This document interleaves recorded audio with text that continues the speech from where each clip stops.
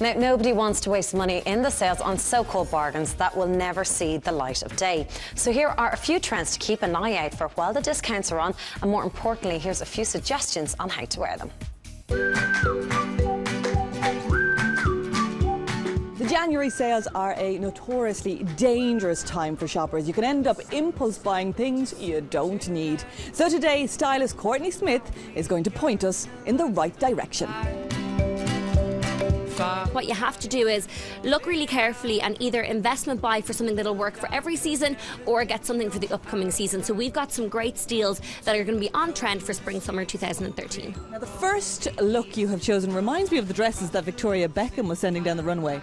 Definitely, this is a big trend that we're going to see coming up. It's a little nod to the 60s. As you said, Victoria by Victoria collection had a lot of these drop waist 60s style shift dresses that have that kind of detail on the bottom with the frill. They're cute. They're a little bit flirty and they're terrifying, Courtney. Yeah, I don't think everybody's going to want to try this particular style because they can be a little bit unflattering, especially if you're wary of your hips, because it will just accentuate them. So I think you need to be slim framed to pull this off, or definitely try it on to see if it suits your figure. Next up is our nod to Irish designer Simone Rocha. In the past couple of seasons, she's done these beautiful lace overlays with a little touch of neon coming through underneath. So if you like her style, you want to be a little bit edgy, then this is definitely worth checking out. And it's a bargain buy in H&M for only €10. The streets and creep over the eaves and run across the roofs and hide from the police. I had to pick your pockets out.